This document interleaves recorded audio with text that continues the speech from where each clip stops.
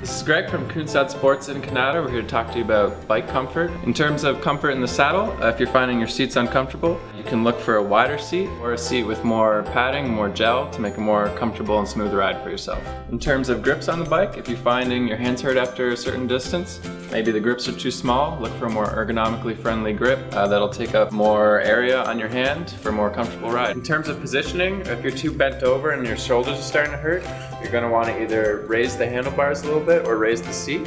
And then when you're looking for a proper angle in your knee on the pedals, you just want a slight bend so that's the most efficient way to pedal and it's the most comfort.